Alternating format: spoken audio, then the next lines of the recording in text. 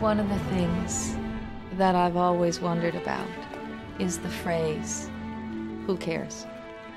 That you hear it so often. The shrug of indifference is a very sad shrug.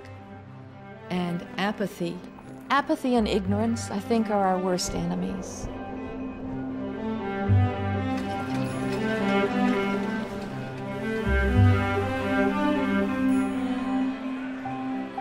A maioria das pessoas passa a vida apenas tentando sobreviver. E o resto delas se perde em distrações, bombardeadas por informações desconectadas de sentido. E muitas vezes acreditamos que o mundo é assim mesmo. Os problemas são grandes demais, impossíveis de se resolver. Será que ainda somos capazes de nos importar?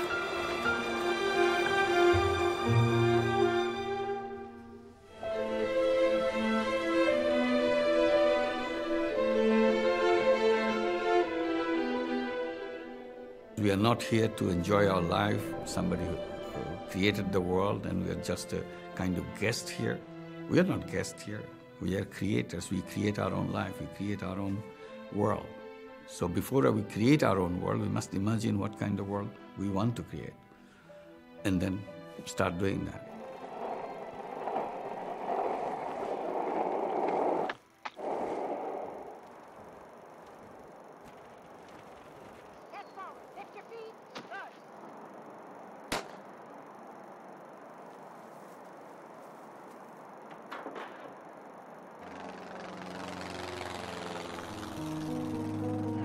I think man makes history. History is there, but it is for us to create. You know, consciousness precedes matter. So first we have to imagine it. First we have to know it. And then we have to go beyond what we even think is possible. It's like when Kennedy said, we're going to go to the moon, everyone said, we're going to go to the moon. But we went to the moon.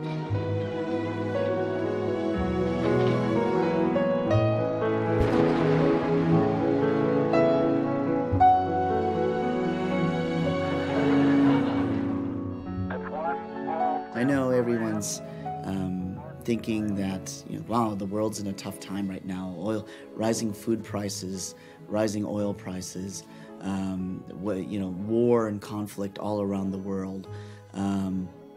Maybe a loss of faith in leadership and perhaps the integrity of leadership and I think there's a lot there, but let's also look at some of the good things that are happening.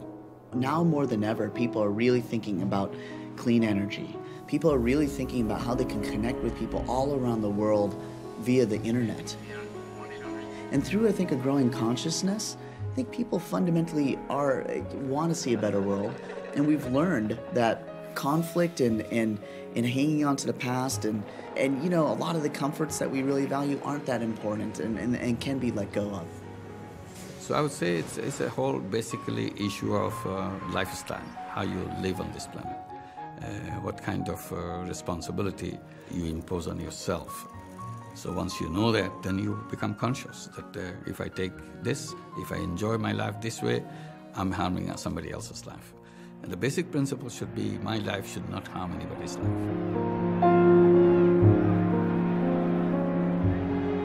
Talvez seja preciso ser um tipo especial de pessoa para provocar uma grande mudança que se espalha por toda a sociedade e afeta milhões de vidas. Mas todos nós podemos trazer alguma mudança positiva para algum canto do planeta. Todo mundo pode mudar o mundo. Quando o cidadão comum disse chega, nesse planeta eu não vivo, e chega não é um chega e eu fico acomodado. Chega, eu vou fundar. Chega, eu vou fazer. Não importa se ele faz para ajudar 4 pessoas ou para ajudar 1000. O importa é o sentimento que está por trás. When I first started the work that I did, people really thought I was crazy. They were, and I had so many people say, this is never going to work. Why don't you get a job? And I had good friends take me out to dinner and say, I just hate to see you wasting all of your talent on this ridiculous dream. And, you know, I can get a job for you. Everyone was trying to help me because they thought, this is so strange, but you have lost your way.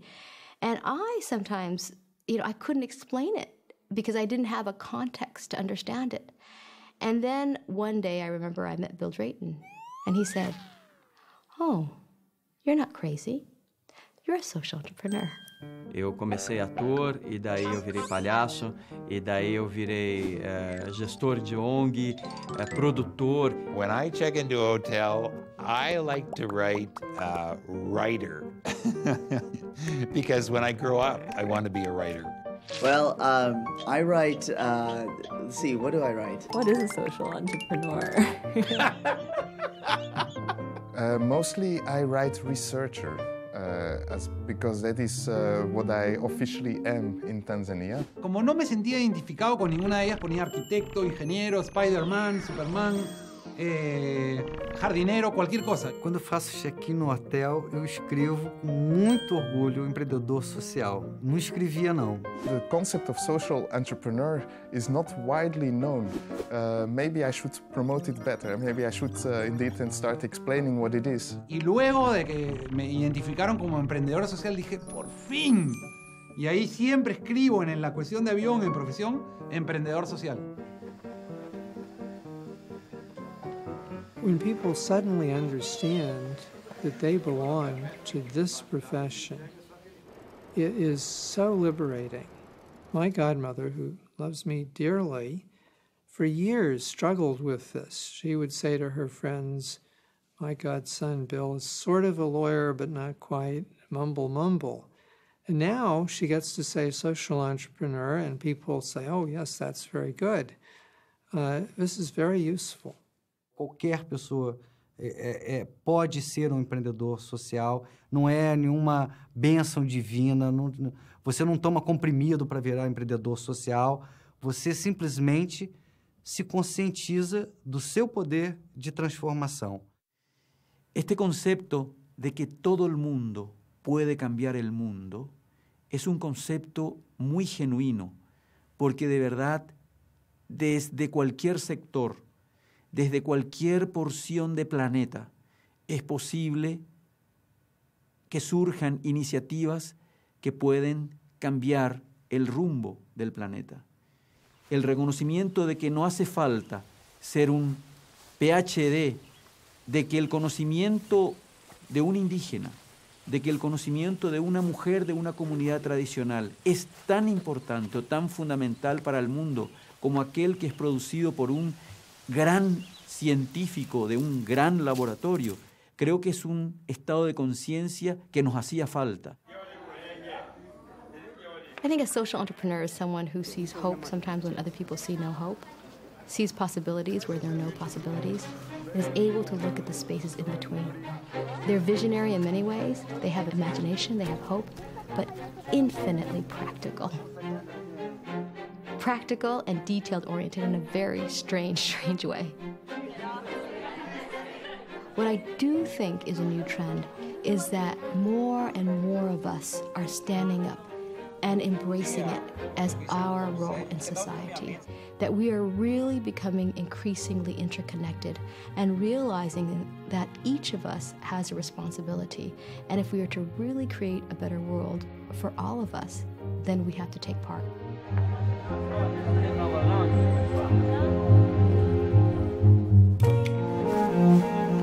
Os conceitos são novos e ainda se misturam. Afinal, qual é o nome que se dá para um rico empresário que decide doar toda a sua fortuna para desenvolver o setor social? Ou para um ativista que, de tanto protestar, inicia um movimento que acaba mudando tudo ao seu redor?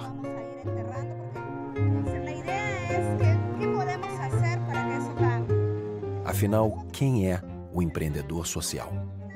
It is not the ability to manage. It is not the ability to get things done. It is not even leadership. There are millions of people who have those qualities. What defines the entrepreneur is they have seen where society has to go. They care about it deeply, and they are going to make that happen. And they are betting their lives that they're going to do it. They'll spend as long as is necessary. All social entrepreneurs, if you ask them at some point in their life, at least all that I met until now, at some point in their lives, they got confronted with injustice, with poverty, name it, with an imbalance in society. Because of this contrast experience, people actually do start being engaged for a specific goal.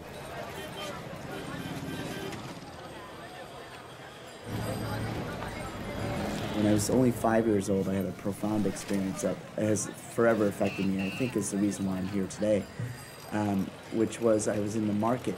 And I remember I was with my mother, and it was in the monsoon season. So it was very muddy and wet. And I had dropped a 1 rupee coin, which is worth just pennies, just very small amount of money. And my mom said, "Oh, just let that go." And a woman who was maybe in her 60s, a beggar, walked up and sifted through the gutter just to pick up that 1 rupee coin. And I think for a 5-year-old to see someone who is older than you, someone that you would typically respect and revere, actually kind of the lack of dignity that poverty can create, or just that survival instinct, that really stuck with me.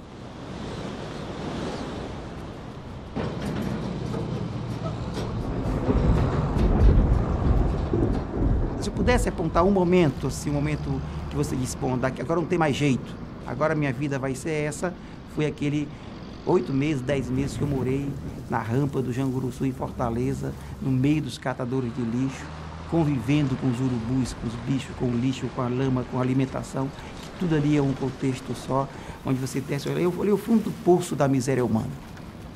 E ali eu disse, não tem mais jeito, né?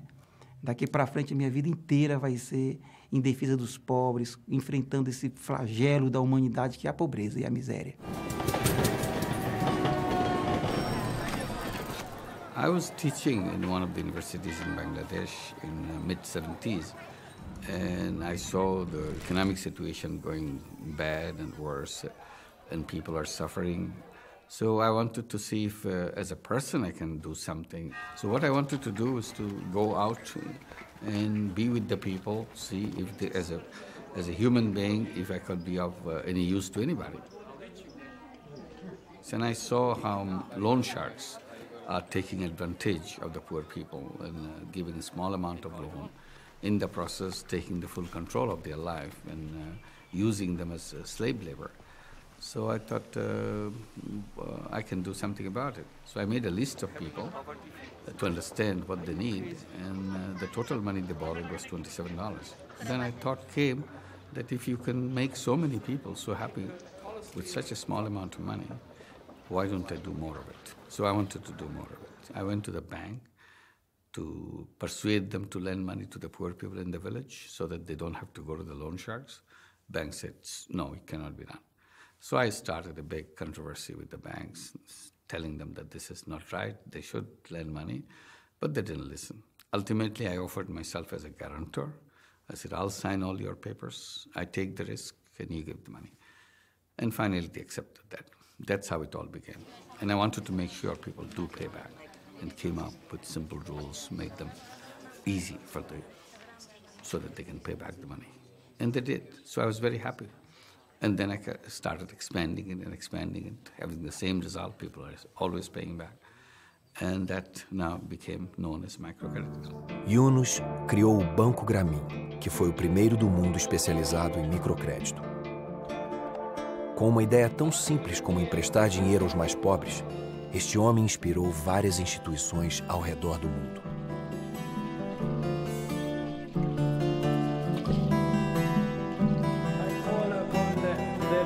Peace Prize laureate for 2006, Mohamed Yunus, and the diploma.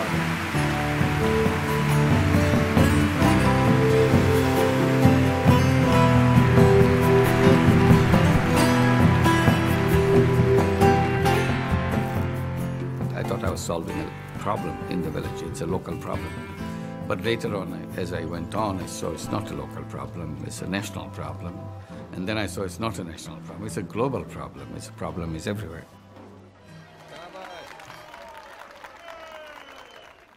You can't think of a major problem the world has that doesn't need the solution to at least be partially global. You can't solve the environment problem in one country. We cannot build a safe financial system in one country or even the rich countries alone. It won't work. And we're being asked to think now, how do you solve global problems together as community? So how do you start thinking about that if you've never had the experience of feeling a part of a global community?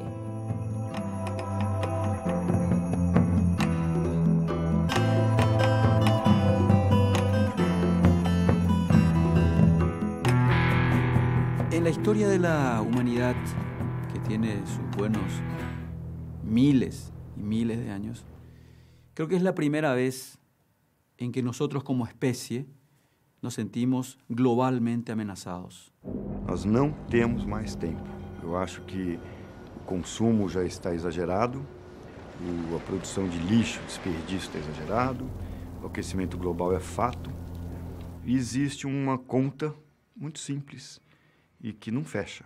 A Terra, se a gente não mudar, ela vai limpar o ser humano como a dona de casa limpa a sua casa. Com água quente, com jato de vapor, com o ventinho da vassoura.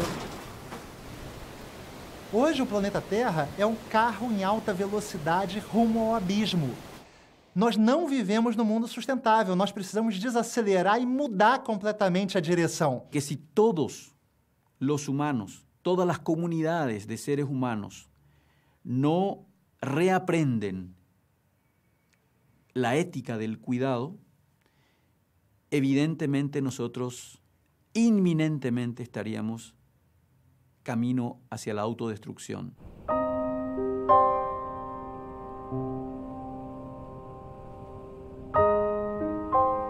Oscar Rivas é especialista no tema da água. Ele acredita que podemos recuperar áreas totalmente degradadas, transformando-as em paraísos. É o que sua organização vem fazendo em várias terras do Paraguai.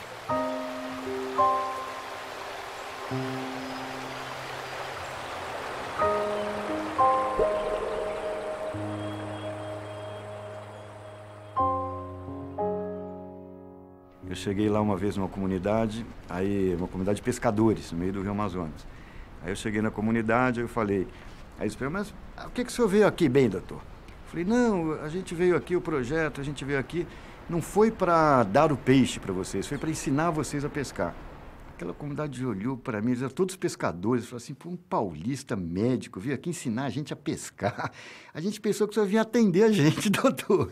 Então, a partir daí eu nunca mais usei essa frase, sabe?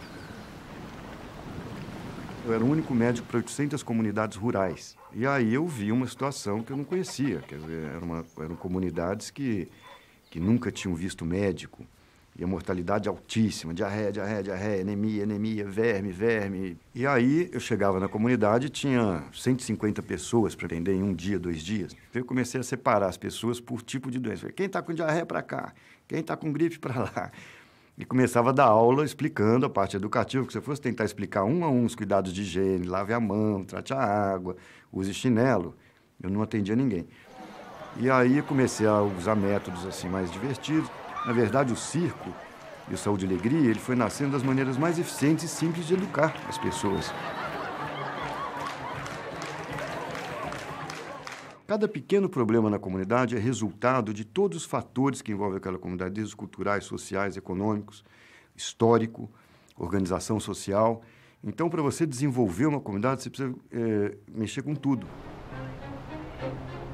A organização criou um barco-hospital que consegue chegar nas regiões mais remotas da floresta.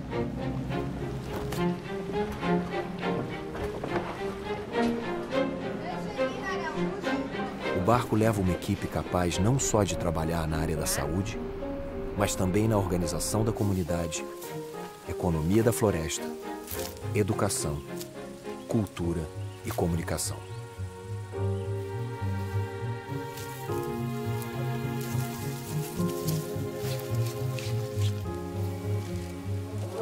Bom dia, comunidade de Sorocaba. Bom dia, você ouvinte. A primeira estratégia foi estar junto com a comunidade. Estar junto com a comunidade não é o que muita gente acha, que chega lá um médico e fala: "Oh, eu não sei nada, eu vim aqui aprender com vocês." Ou então outro que chega lá e fala: "Olha, vocês têm que fazer isso, têm que fazer aquilo, têm que fazer aquilo." São duas coisas erradas. Nós dois temos coisas a colaborar, temos contrapartidas e obrigações mútuas a serem realizadas. Então, é uma realidade de parceria.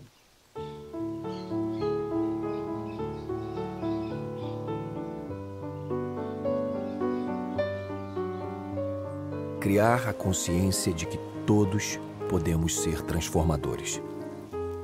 É isso que algumas organizações sociais estão conseguindo fazer. Envolver a comunidade em todos os trabalhos, de modo que a população tome as rédeas do poder e possa guiar o seu próprio desenvolvimento.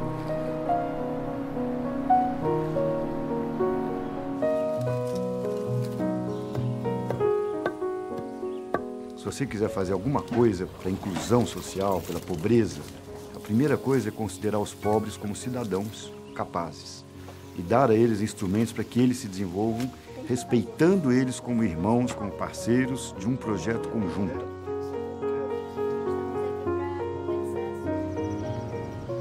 Quando eu vi as comunidades da Amazônia, foi a coisa mais linda do mundo. Aquelas comunidades são lindas, né? Elas têm uma saúde mental, uma saúde espiritual, uma saúde cultural. Elas têm um meio ambiente interno e externo enorme, muito grande. Um dia o prefeito perguntou: "Como é o nome do teu projeto?" Que não tem nome. Eu falei: Saúde e Alegria. Sei lá de onde que veio. Mas pronto, Saúde e Alegria. Mas agora eu já sei por que chama. Tem uma mulher na comunidade que ela falou. Um jornalista perguntou: "Por que chama Saúde e Alegria?" Ela falou: "Porque saúde é alegria do corpo, alegria é saúde da alma." Mas eu vim a descobrir isso depois.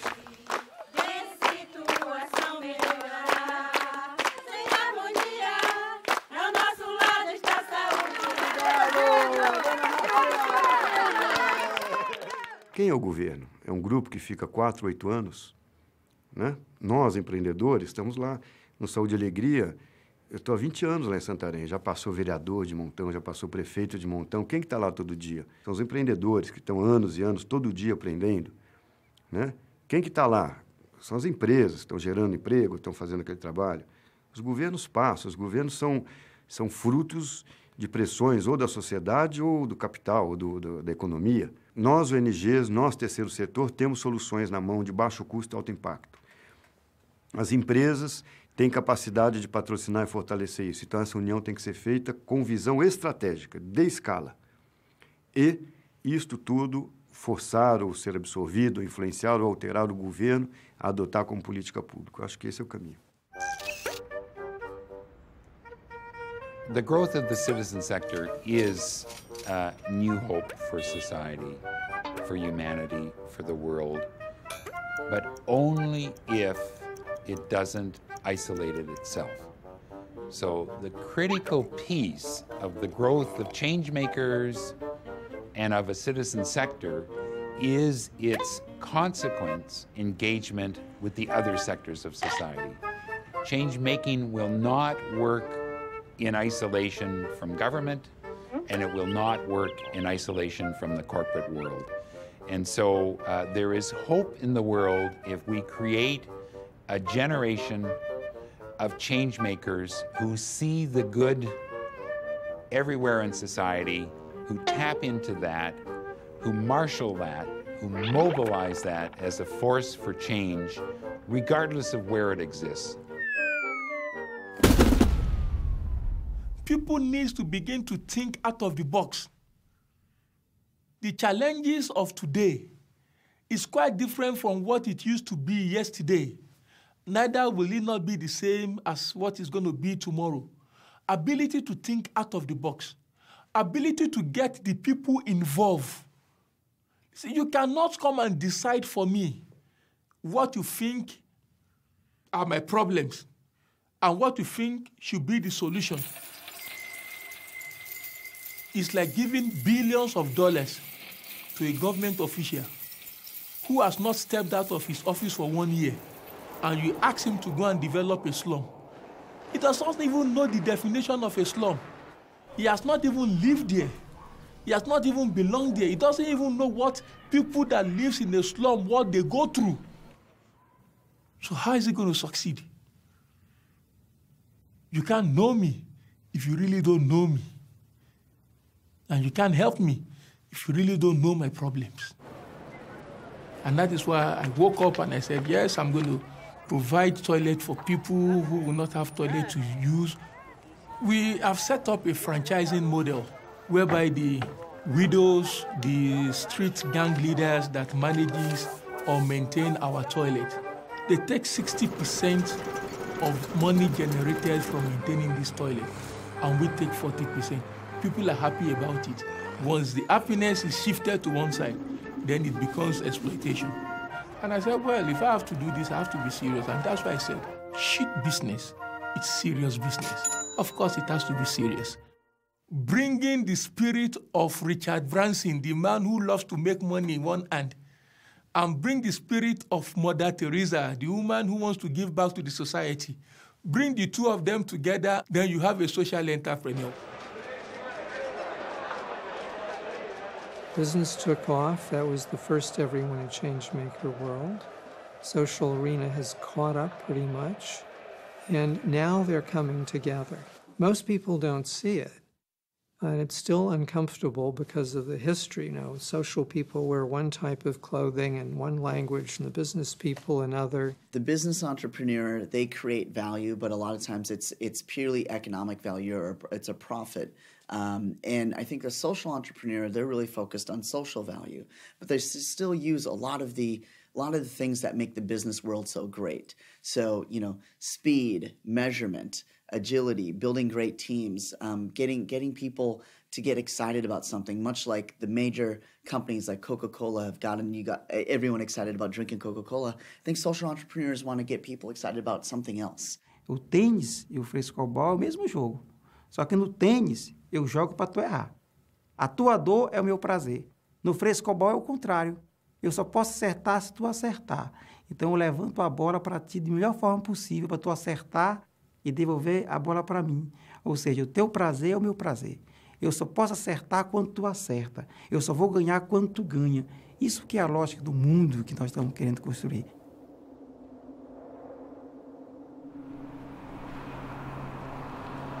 Os nossos problemas são heranças de um mundo compartimentado, setorizado. Eu não entendo hoje, justamente para poder dar conta dos erros feitos, as empresas estão falando de responsabilidade social corporativa. Eu não consigo imaginar por que existe uma área de responsabilidade social, ao invés de uma empresa nascer socialmente responsável. O que uma empresa pode aprender com uma ONG? O que uma ONG pode aprender com uma empresa? E nesse processo, será que é possível a gente buscar uma convergência e justamente criar um novo modelo de gestão, um novo modelo de empresa que nasce socialmente responsável e que só é bem-sucedida porque todo o seu entorno é bem-sucedido também? Hoje, os governos, nos seus PIBs, ninguém privilegia a alegria, ninguém privilegia a força voluntária de um povo. E o grande desafio da gente hoje, como empreendedores, à medida que as nossas organizações crescem, é começar a influenciar esses indicadores. As pessoas já estão estudando a felicidade interna bruta que existe no botão, enquanto que o PIB é reducionista.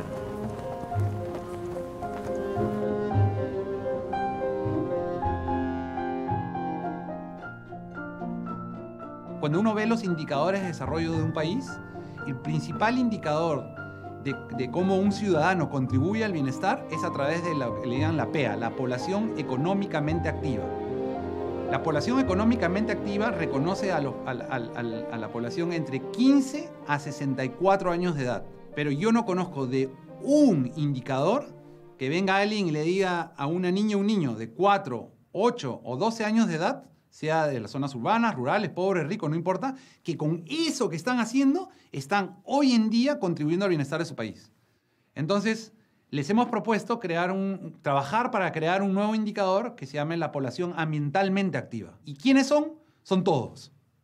Pero se hace énfasis en la población menor de 18 años y en la mayor de 60 años. Malos pensamientos se meten. ¿Está?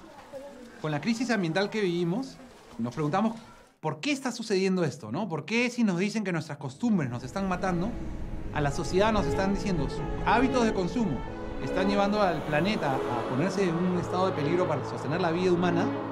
¿Qué nos está pasando internamente, no? Y nos dimos cuenta que la causa es la incoherencia, la falta de coherencia.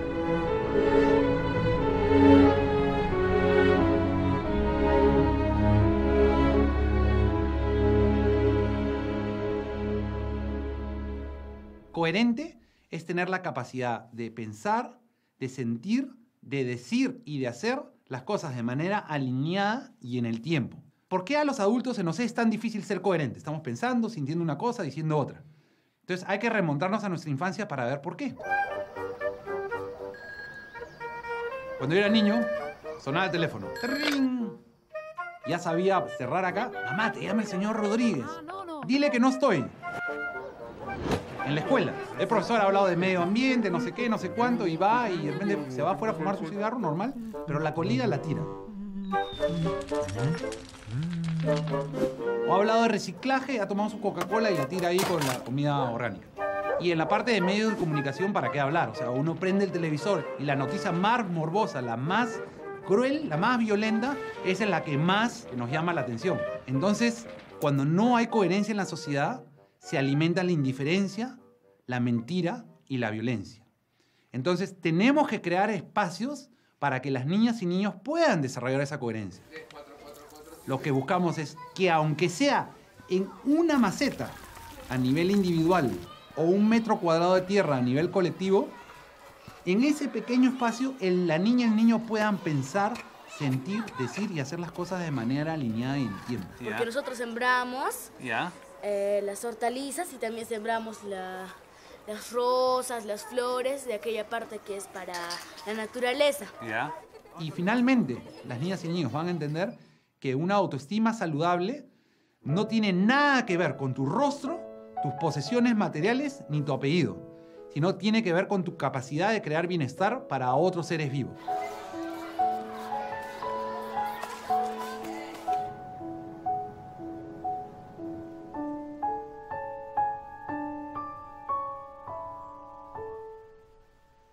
En total, en Perú, al momento hay más o menos 200 hectáreas que han sido entregadas a más de 5.000 niñas y niños.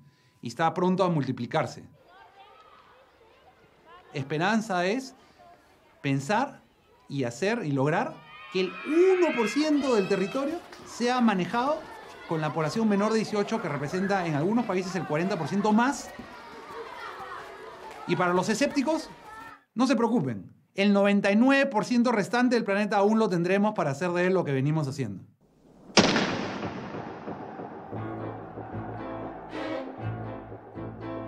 Os obstáculos, eles iam surgindo, era quase que uma maratona daquelas que você vai pulando os cavaletes. Você pula, acho que conseguiu vencer, mas quando você olha tem outro e tem outro. E entre tantos obstáculos, ainda teve o obstáculo de tentar continuar vivo, porque foram muitas as ameaças, os atentados. Eu recebi arma na cara, Minha casa foi atingida por tiros. Denner foi ameaçado porque o tráfico de animais é o terceiro maior do mundo. Perde apenas para o tráfico de drogas e de armas. E movimenta bilhões de dólares todos os anos. Apenas 10% dos animais roubados chegam vivos ao seu destino final. É importante que a gente quebre a espinha dorsal do tráfico exatamente onde ele é mais sensível, que é no consumidor, para que o traficante ele não tenha a quem vender. Na África, um homem transformou ratos em heróis que salvam vidas. Bart Wichens é um monge budista belga que treina ratos na Tanzânia para detectar minas terrestres e tuberculose.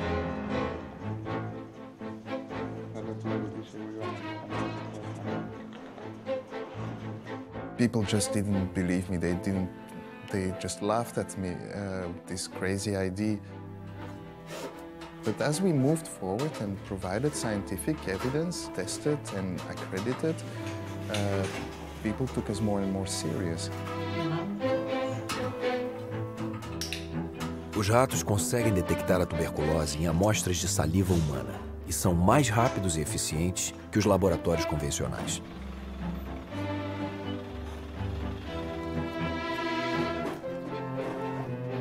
São também treinados para detectar minas terrestres, liberando enormes áreas de terra antes inutilizadas pelas guerras.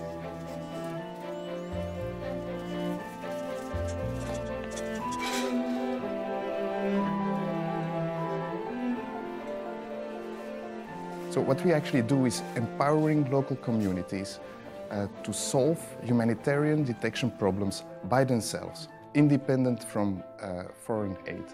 Well, it sounds almost too simple, but I would say that our biggest problem has been lack of belief, lack of imagination, lack of hope. People have not believed that it's possible, and if people don't believe it's possible, it really isn't. It's like that with everything. Whether you think you can or whether you think you can't, either way, you're right.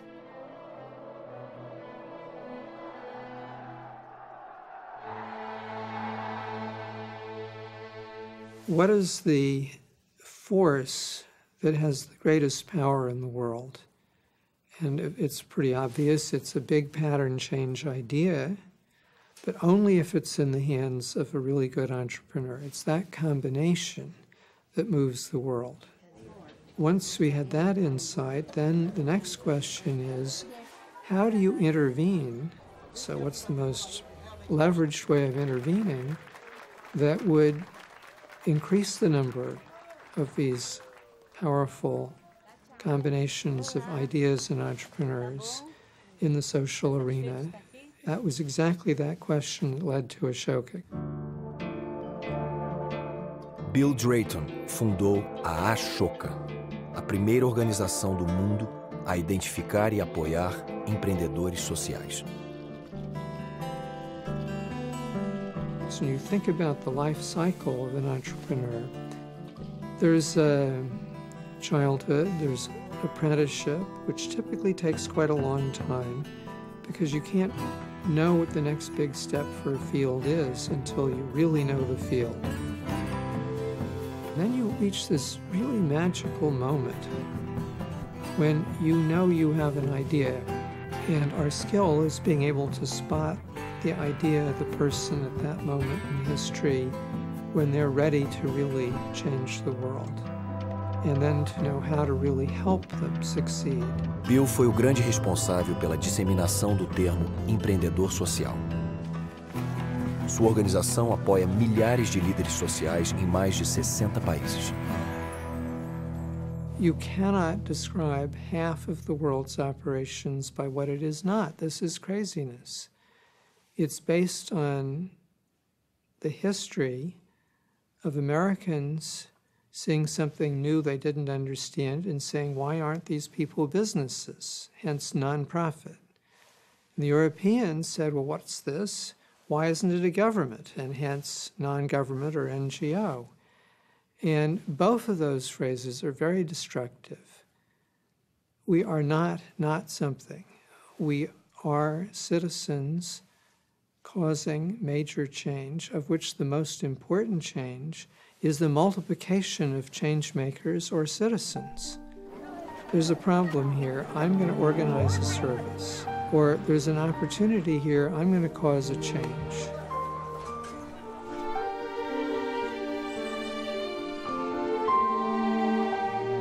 They have become a change maker, maybe an entrepreneur, but certainly a citizen. If citizenship means anything, it's caring and organizing and doing something for the people around you.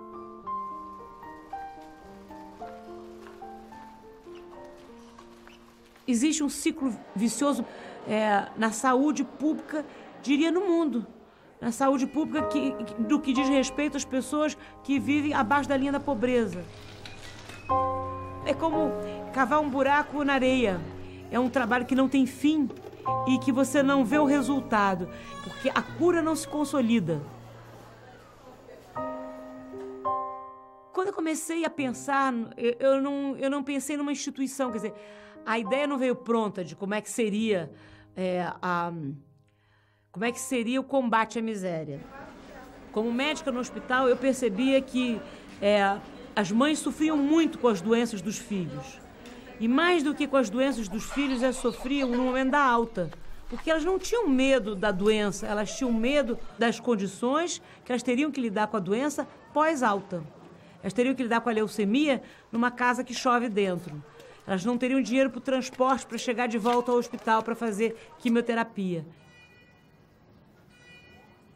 E eu convivia com mães que diziam assim, doutora Vera, toma meu filho, a senhora cria. Porque eu não tenho dinheiro para continuar a criar. A senhora cria. E isso me dizia assim, isso era insustentável. Eu fazia, naquela época, um eletrocardiograma em mim mesmo por semana. Quer dizer, vou infartar, eu vou morrer. Eu comecei a vender, eu me lembro, as meninas trancavam os armários, porque elas começaram a perceber que as roupas delas iam ser leiloadas e vendidas. E objetos da minha casa também eu comecei a vender. Então, meu marido viajava muito nessa época. E ele chegava em casa, cadê aquele relógio de parede? Eu falei, virou quimioterápico. E amigos íntimos que eu ligava, eles começaram a desaparecer, porque eles entendiam que eu não queria o cinema, que eu não queria passear, que eu queria dinheiro. Até entender que era impossível continuar daquela maneira, pedindo dinheiro para apagar um incêndio, outro incêndio, outro incêndio. E nesse momento, eu escrevi um projeto. E esse projeto eu mostrei para umas redes sociais, e você enlouqueceu. Isso é um projeto de governo, você quer melhorar a moradia, você quer colocar as crianças na escola, promover o autossustento das famílias, da cidadania e da saúde. Isso é o governo. Eu falei, eu estou um pouco cansada de governos. Esse vai ser o governo da sociedade civil. Certamente, mundo afora tem governos corretos, mas sem uma sociedade civil pulsante, esse mundo não tem saída.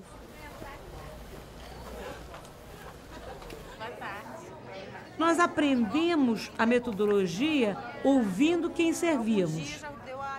Que nada mais é de que você ajudar a família a pensar na sua própria vida e durante 2 anos se organizar nas 5 áreas: saúde, educação, moradia, cidadania e autossustento.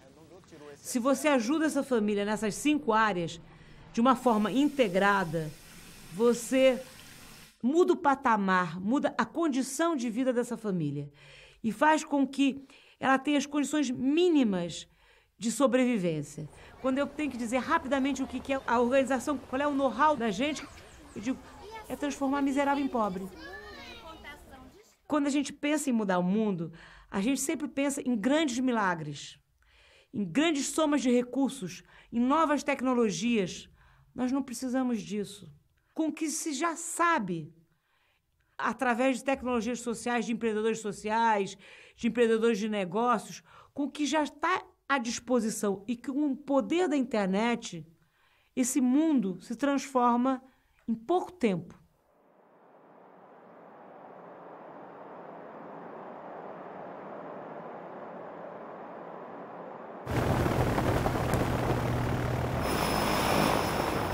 I define ideas like a parachute. A parachute is a wonderful equipment, only when it is used for what it's meant for. If you wrap a parachute around yourself, it becomes a useless object. But if you go to the high altitude there and you now jump, you release your parachute. What happens? It comes out open. You see the beauty of the parachute, and it will give you a soft landing. And that is the same way I see ideas. Ideas are things you should be able to throw open. The more you keep your idea to yourself, the more useless it becomes. Your idea will end up where most ideas have ended up, in the cemetery.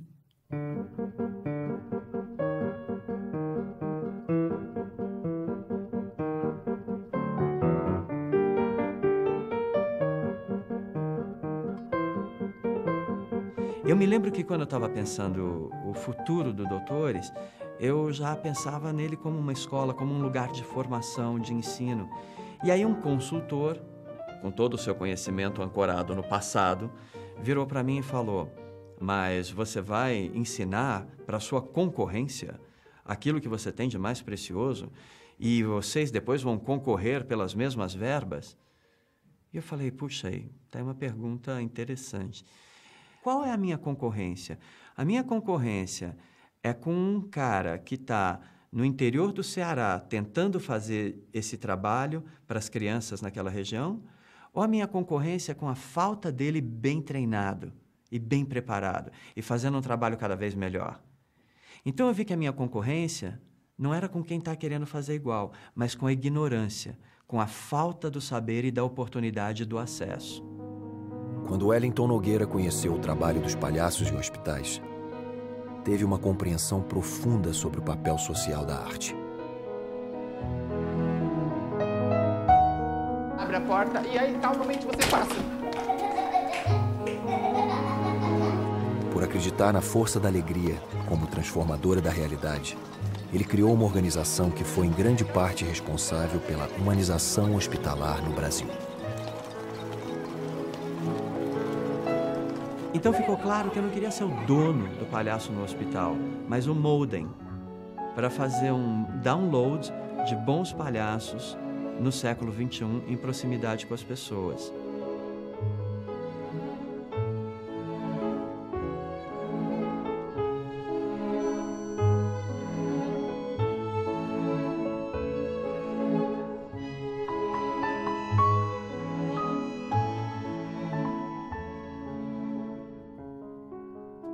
So if you want to move to heavy-duty change-making, you have to let go of any ownership of the idea, because the point of the change-making is to embed your ideas in structure, in systems, in the water supply.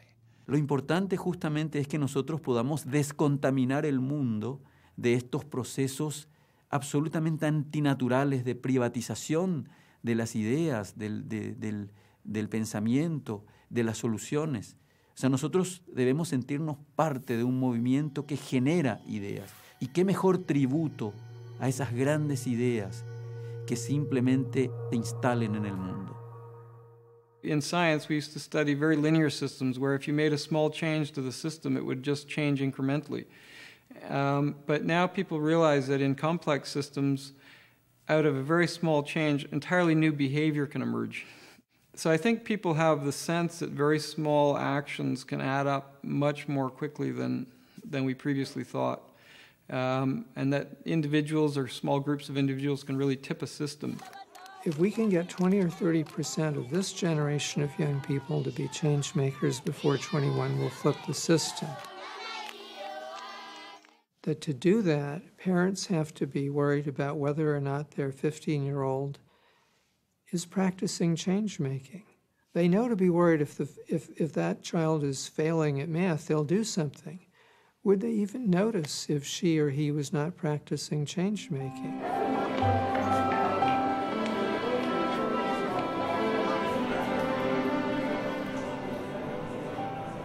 I see entrepreneurs, social entrepreneurs, popping up all over the place. And I see people telling stories of the entrepreneurs, which basically then creates a virtuous cycle of more people who are learning about social entrepreneurs, they actually start becoming social entrepreneurs, which actually creates more social entrepreneurs. And ultimately, you know, to be a citizen and to be a social entrepreneur, there's probably going to be no difference. We're all going to be very active in our communities. Any society, any group, company, city, ethnic group, religious group, country, whatever, the key factor is what proportion of your people are change makers? How do you facilitate them coming together? This is the ultimate culmination of the democratic revolution.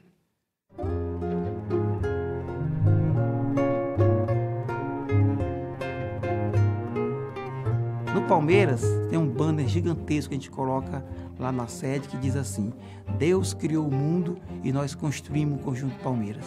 Nossa maior honra é dizer esse bairro como nós construímos.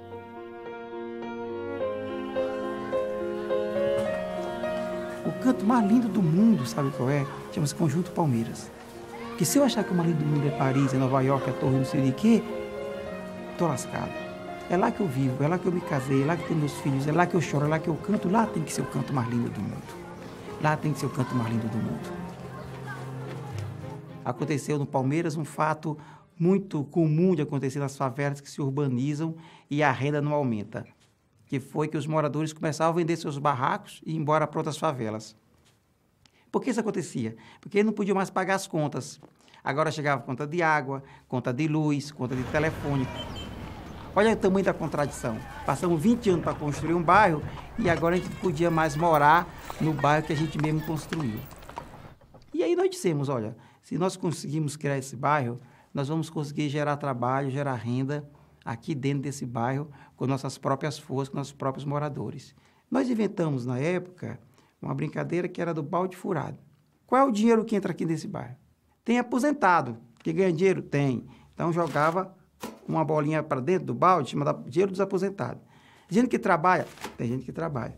Tem gente que ganha esmola? Tem. De repente o balde ficava cheio de bolinha. Então tinha muito dinheiro entrando. A verdade é que ali no Palmeiras já tinha 1.200.000, isso em 10 anos atrás, que eram gastos mensalmente pelos moradores. Só que quando a gente perguntava onde a senhora compra os produtos e qual é a marca, tudo isso era comprado de grandes marcas. Então nós dissemos o seguinte: nós vamos criar um programa que vai ser, a grosso modo falando, uma rolha por balde. Cada rolha dessa do balde que eu conseguir fechar, cada buraco desse, vai ser um dinheiro que fica aqui e gera renda. E aí não deu outra. Aí em janeiro de 1998, nós criamos o que nós demos o nome em homenagem ao Palmeiras de Banco Palmas. Nós temos a moeda social, a moeda Palmas, que as famílias pegam essa moeda e compram no comércio do bairro. E um comerciante compra de outro comerciante. Assim a moeda circula na própria comunidade, fazendo a riqueza ficar aqui no próprio Conjunto Palmeiras. A lógica é a seguinte: o banco empresta para a produção e empresta para o consumo. Se eu conseguir equilibrar produção e consumo no mesmo local, no mesmo território, a gente gera trabalho e renda. Qual é a tese central, qual é a certeza do banco comunitário? Não existe território pobre. Não existe bairro pobre, não existe município pobre. Existem territórios, bairros e municípios que se empobrecem porque perdem suas poupanças locais. Qualquer território, qualquer bairro, qualquer localidade é portadora de desenvolvimento econômico. Joaquim Melo era um seminarista trabalhando pelos pobres e acabou virando banqueiro. Teve que enfrentar o Banco Central do Brasil para criar uma moeda própria e fundar o primeiro banco comunitário do país. Esse Banco Palmas, que hoje está em 32 cantos do Brasil, vai se multiplicar muito mais. Não surgiu em Harvard, não surgiu na USP, não surgiu na FGV, nada contra todo esse povo, nada contra ninguém, mas surgiu numa favela, nos grotões do Nordeste do Brasil.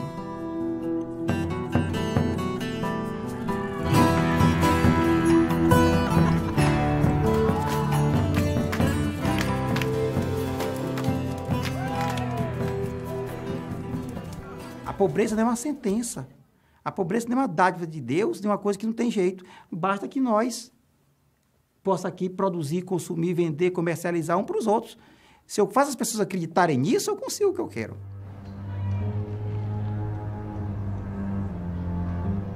I think poverty can be eliminated from the whole world, because poverty doesn't belong to human society. Poverty is artificially imposed on human beings. It's not natural to them, it's not part of human being. So something artificial can always be peeled off.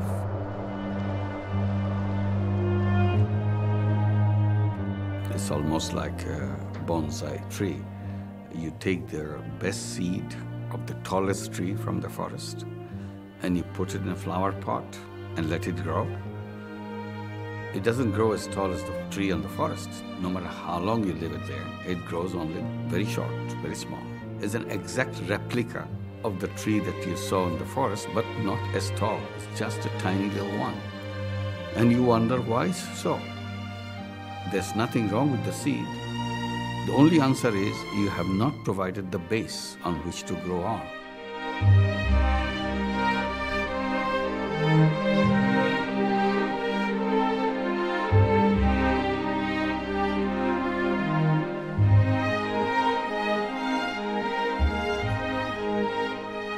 The moment before we're born, right, before we're about to come out on earth, it is anyone's guess if you're going to be the son of a rich, wealthy family in New York City, or the third daughter of a peasant farmer in China. And that lottery, the ovarian lottery of life, is just such an interesting thing that I think we all need to remember, that so much of who we are and what we have is a function of just what we were born into. Recognizing that and respecting that and getting back in touch with that, I think it becomes so natural for us to actually think about others who were born into situations that were just that did not set them up to succeed as many of us have been able to do.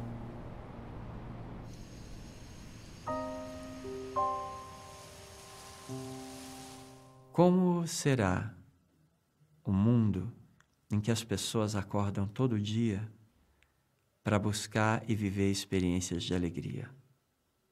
E, consequentemente, essas experiências de alegria podem ser chamadas de trabalho. Like many people, you kind of think, gosh, I want to do something bigger and bigger, or just something to address this huge injustice. But, you know, you get busy with your school and then your job. And, you know, I think I was just kind of floating in life, to be honest. You know, I was making good money. I had great friends. Life was good, but there was something missing. So in early 2005, and I met with Matt and Jessica, who are the co-founders of Kiva. Kiva is an interesting story where the idea itself is so simple. The idea is to use the internet to allow people to learn about each other and then lend to each other over the internet. And if you can buy a book on Amazon.com, then why can't you actually make a loan to someone around the world who needs just a bit, you know, $25 or some small amount of capital to start a business, to buy a sewing machine.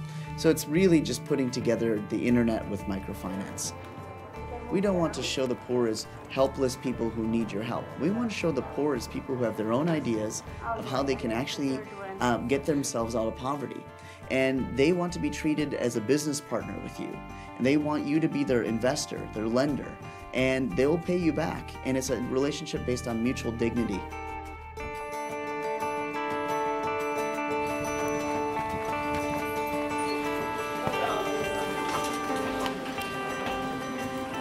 The heroes are the people on the website. The celebrities are the people who are making loans and the people who are receiving the loans. You can see their photos, you can see their stories, you can see why they're loan, you can see their hopes and dreams and aspirations. In the first year, it took us, we had not even raised $1 million. But now, every 10 days, we raise $1 million. Good ideas, or what I'd like to call a correct idea in society on the internet, will travel extremely fast. And that's something that is just so wonderful to watch. It can actually just be all of us in really small incremental steps. Just the little things in our day add up and make this world spin in one direction versus another direction.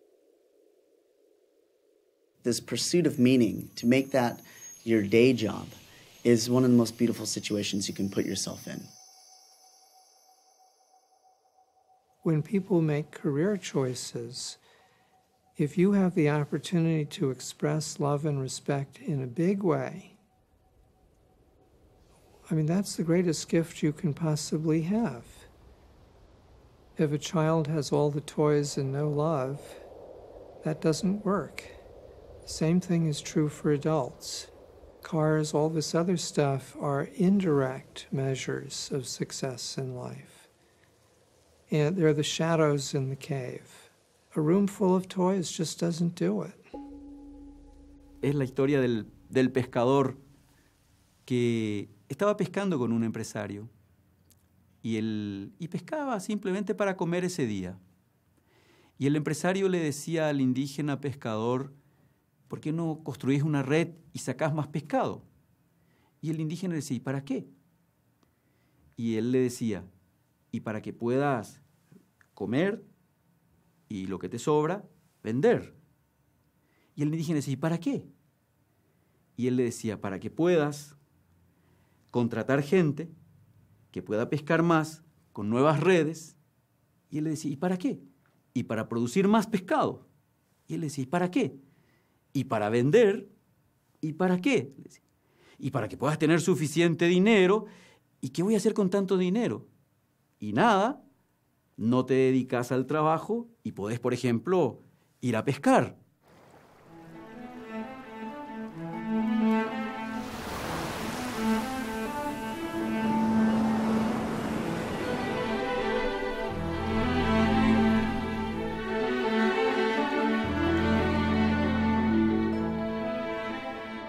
We become acquisitive or materialistic because we've never been excited about our minds and about, on all levels, whether it's intellectually, emotionally, spiritually, about a community of minds working together. We've never been that excited about the mental realm.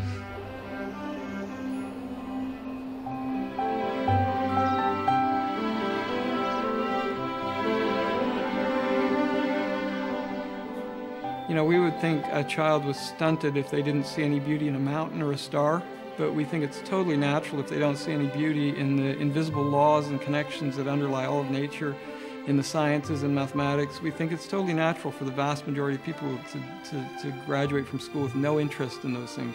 So we've shut down part of everyone's brains.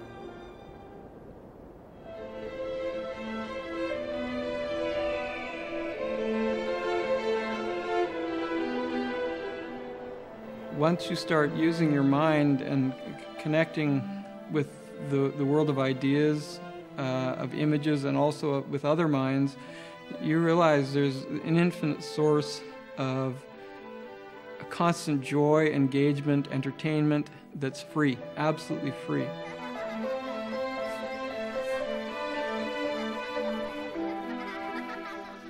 Right from the beginning, when I saw the joy in the children, the joy at succeeding at solving puzzles, at using their minds, and the relief they had to find out that they were smart and could do something, that was the first indicator that there was something positive.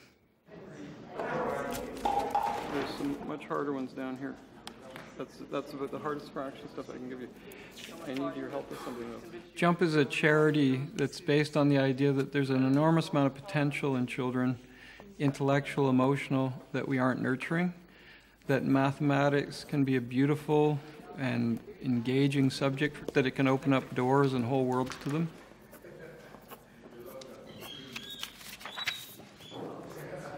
Siddiqui, you learned so fast. How are you doing on this at school?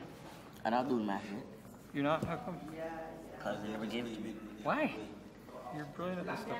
So, do you mind if I bring you in some harder problems tomorrow? Yeah. I'm going to bring you in some word problems and things like that. Is that okay? Whoa. Please.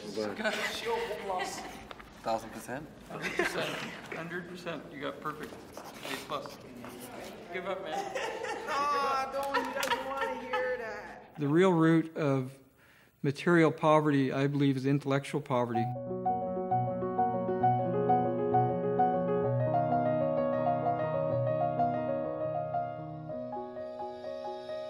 Albert Einstein tinha em seu escritório um cartaz que dizia: nem tudo que conta pode ser contado. E nem tudo que pode ser contado, conta.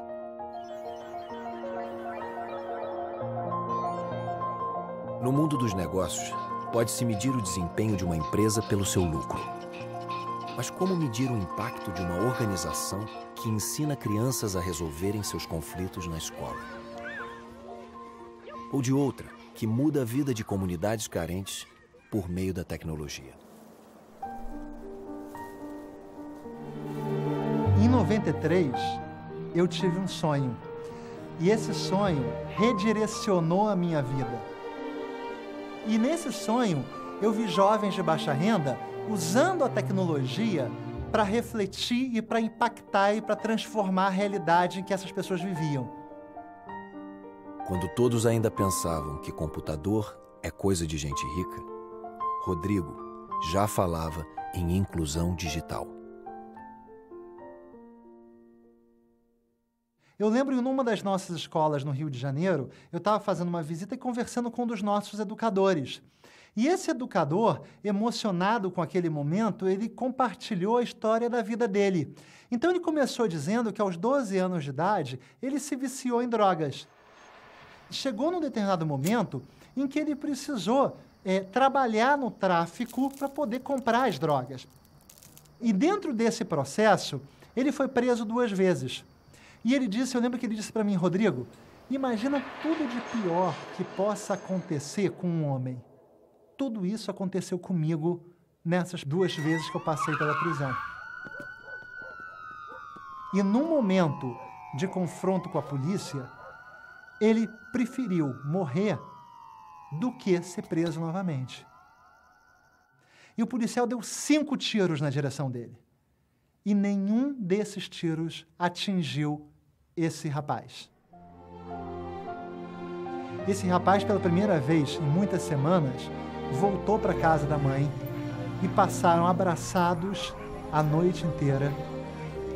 Então ele tomou a decisão de sair da criminalidade, do tráfico, e procurou uma escola de informática e cidadania do CDI. E ele virou educador dessa escola e ele mudou completamente a vida dele. Então, exemplos como esses nos inspiram fortemente. O trabalho do CDI é muito mais do que ensinar tecnologia para as pessoas de baixa renda. O trabalho do CDI é sobre empoderar comunidades através da tecnologia.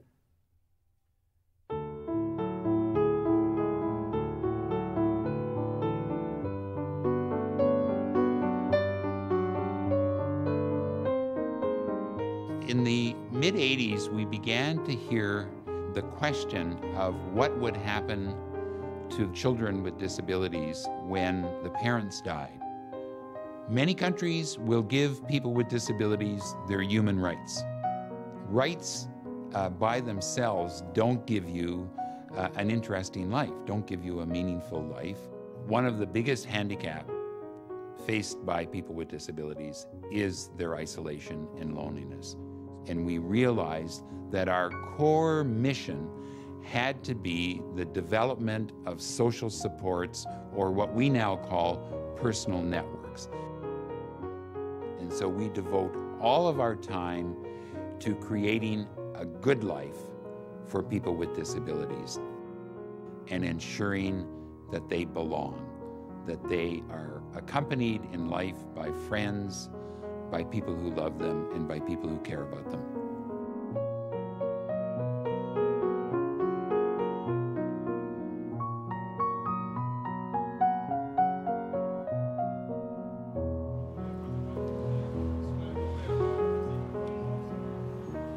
When David's mother came to us, it was just she and her son. She was quite elderly and she knew she was dying, and so she was really concerned. Frankly, afraid of was that David would become a homeless person. He was somebody with autism. He had no friends. He had no interest in anybody. And we built the personal network around David's 2 biggest passions. The first passion was that he loved classical music. 2 out of 10 operas. Oh, that's new. One of your favorites? And his second passion was that he hated dictators. He hated dictators so much that we introduced him to Amnesty International, and they embraced him with open arms. About 2 years ago, network members took him to the doctor, and he was diagnosed with an inoperable brain tumor. During the period of him living in hospice, he had more visitors than anybody else had ever had. The walls were papered with telegrams, with posters. People would prepare videos, they would bring music in. The conductor of the Vancouver Symphony came to visit David. David, you have come to see me backstage after so many performances. You always valued what I did. You always understood what I did. He walked out of the room and he noticed a piano. And he sat down and he played one of Mozart's most well-known pieces and one of David's favorites. You haven't lived until you've been in a church at a memorial celebration for David where there's over 300 people. This potentially homeless man had inspired, had connected, was in relationship with people all over this city. I mean, we have met thousands and thousands and thousands of people with disabilities, and every one of those persons wants to make a contribution to society. They want to be needed, they want to feel like they're a contributor, and I would say even further and more emphatically, every single one of them has a contribution to make. Os transformadores inovam porque têm um olhar fresco, livre de dogmas. Partem do princípio de que todos têm capacidades e conseguem liberar o potencial humano entre indivíduos que antes eram vistos como deficientes, incapazes ou irrecuperáveis.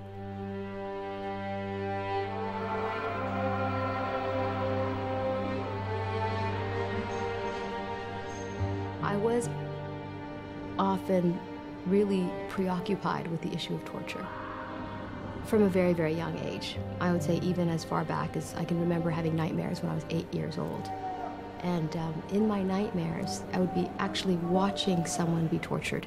And it was awful. It was awful because I'd be in the same room watching someone be tortured. And then all of a sudden, I would wake up, and I would wake up in a cold sweat. And at first I would feel relieved. I'd say, oh, it's just a bad dream. It's just a bad dream. It's not happening. But then I would be immediately disturbed because I realized that at that moment, exact moment, my nightmare was somebody else's reality.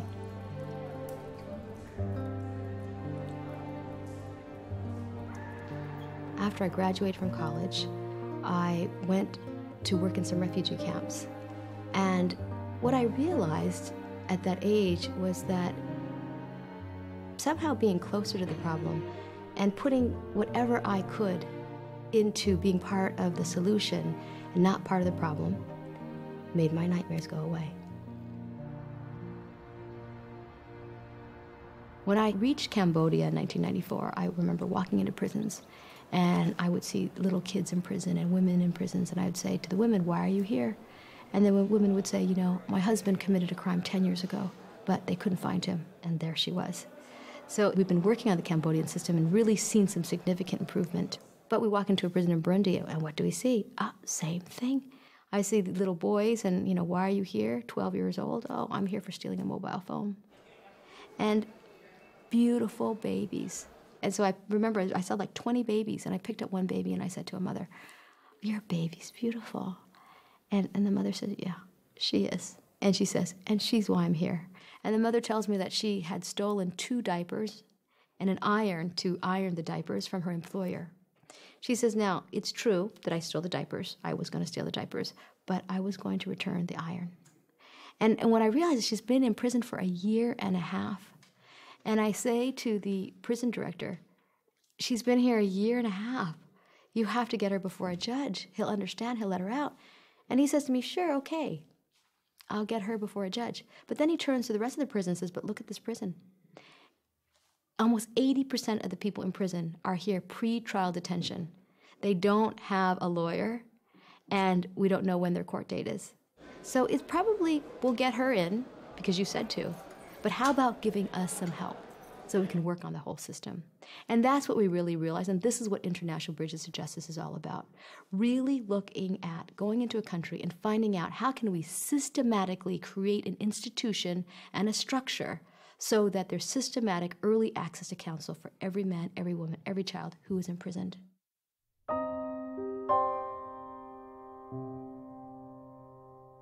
In another century, people said that it was impossible to end slavery, but a group of people said, we're going to end slavery. And it was the same thing for apartheid. People said, oh, you can't end apartheid. It's always been here. It's terrible, but you can't end it. But a group of people decided, it's over, and it was over. And this is why I absolutely believe that we can end torture in the 21st century.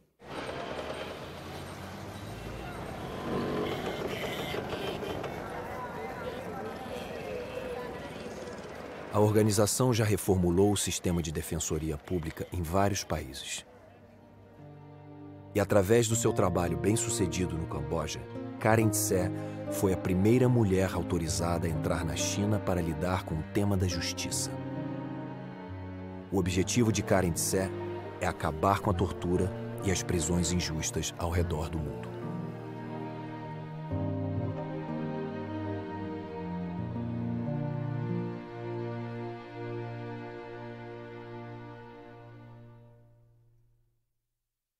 If we could read the secret diaries of our enemies, we would find inside them enough pain and sorrow to remove all hostility. And so that was kind of something that stuck in my mind. If everybody around the world were forced, to travel to your enemy country or a country where you just felt like you could never understand the person, that would be a dream come true. But you can't force people to travel. It's against free will. So how do you get people to travel showing films, to have people travel just through a movie screen and a projector?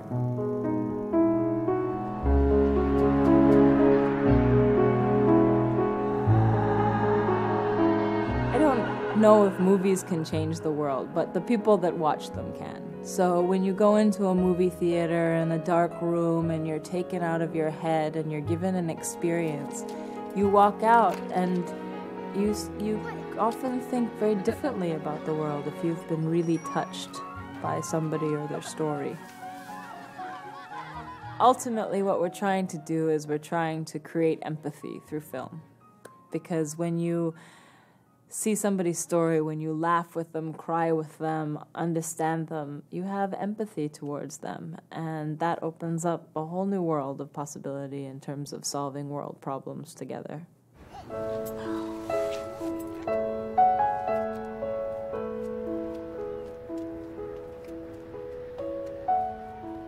Roots of Empathy is a classroom program where we bring a 2 to 4 month old infant and the parent or parents into the classroom to visit throughout the school year. How are you today? Hello, baby dear. How are you? So it's an opportunity for students in a classroom to build their social and emotional understanding, to be able to care about others, to learn about the experience of the other. And what happens in this program is that when their empathy, their ability to understand others goes up, all the bad things like bullying go down. In every classroom, there are children who are excluded. There are children who are bullied. There are children who have what they would call a sad headache or a sick pain in their tummy because their feelings aren't settled. There are many reasons children feel like that. And there is a big new tidal wave coming in education That is recognizing the research that says the best motor for learning is how you feel.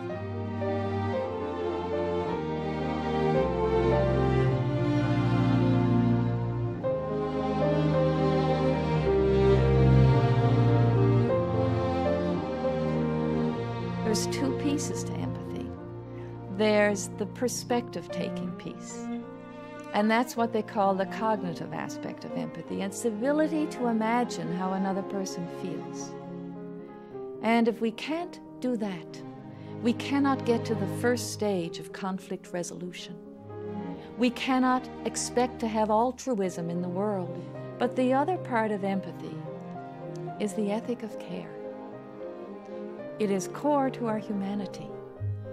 And that is where you need these loving relationships in order to engender that sense of wanting to care about others.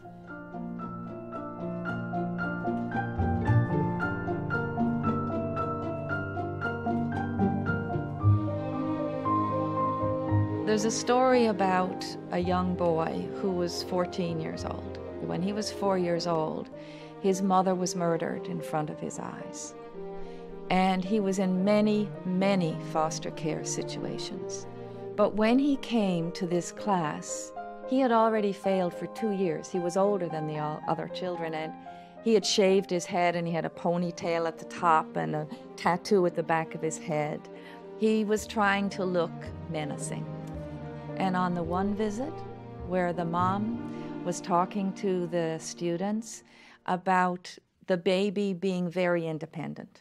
And she said, you know, when I put my baby in the snuggly, she won't cuddle in, she looks out at the world.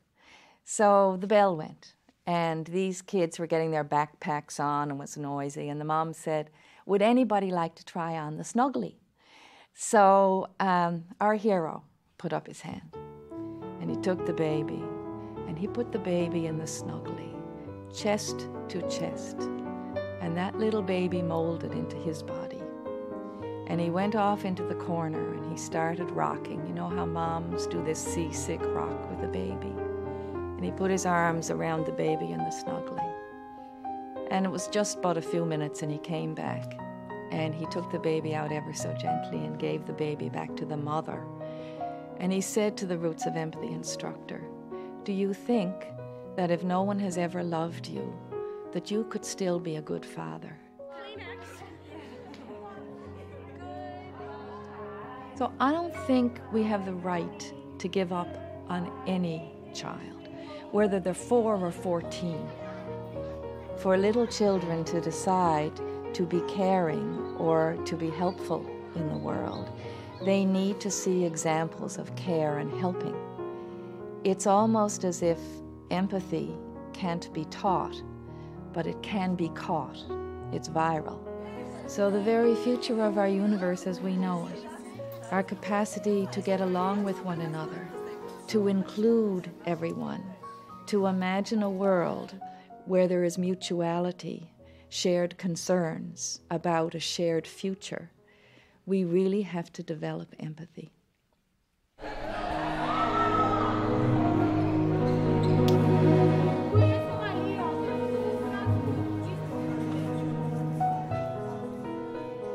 Young people be looking forward to create a world of their choice. So first they have to decide what kind of world they want. And they can sit down and write 1, 2, 3 features of the world they want to create. And must imagine what that kind of world would be, what will be the characteristics of that world. Once those are decided, that you form your mind, this is what I want, then you hang it up on your wall and work for it. That's as simple as that.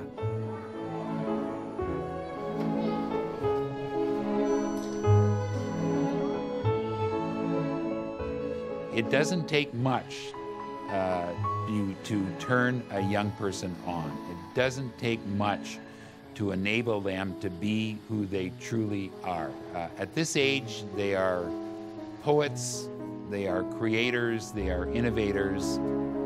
This is the age when we must get rid of the clutter and open up the possibility of them hearing about change making as a way for them to go. Don't ask what the world needs. Ask what makes you come alive. For what the world needs are more people who've come alive.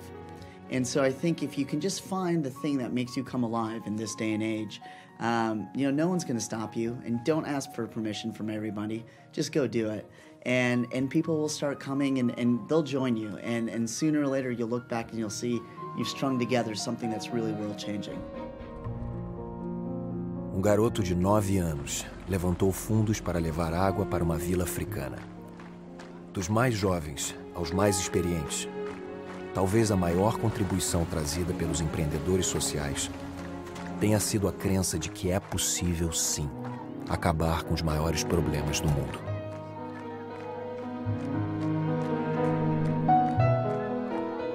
This is your well. You read it. Ryan's Well, funded by Ryan H. Yeah. For the community from of Amolo. Angolo Primary School. Yeah. What is an everyone a changemaker world going to be like? It's a completely different world than the world we've had.